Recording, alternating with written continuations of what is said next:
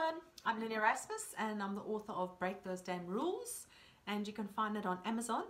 And once you are done, please do remember to leave me a review. I love hearing from you. So for the past few days I've been going over my 40 life lessons, and today we're on number 29. Having fun in life is more important than anything else. When last did you do something fun or laugh till your belly ached? Can you remember the euphoria and the lightness you experienced afterwards? The afterglow, so to speak. This is what life is supposed to be like for you all the time. Life is just a game. You are here to play it and to bend those stupid man-made rules and live by the rules of source only. You are not meant to be contained.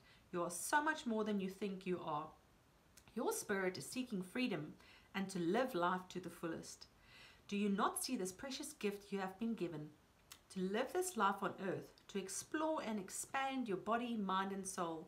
Make more time to go out and have fun, be happy and experience love and joy. I think we can all attest to this, that life is serious enough as is, and we need to try and have more fun and be a bit more silly and let go, because through laughter we expand, and through happiness and joy we just get better, and life is just better when we're having fun.